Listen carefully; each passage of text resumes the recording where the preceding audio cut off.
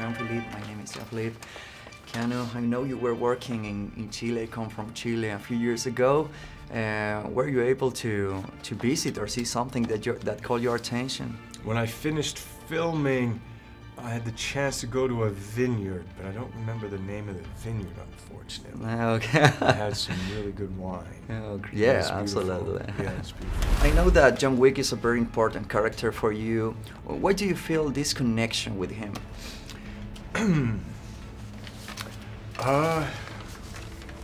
I don't know. I think I love his grief. I like his humor.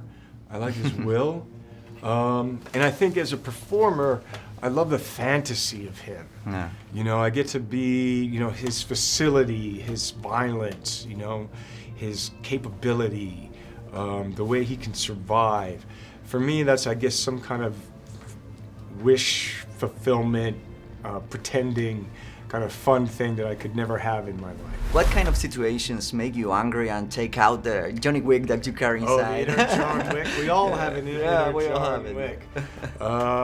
I think that happens when it doesn't happen often, luckily. But I've had it happen a couple of times. Just, you know, if people are, you know, messing with your family and friends. Keanu, a few days ago I read 1984 from Orwell again. Oh, wow. And I was surprised and how Cool. that was written there is now a reality. Matrix is celebrating 20 years and also talks about the future. Do you think our societies are on the sense of that movie?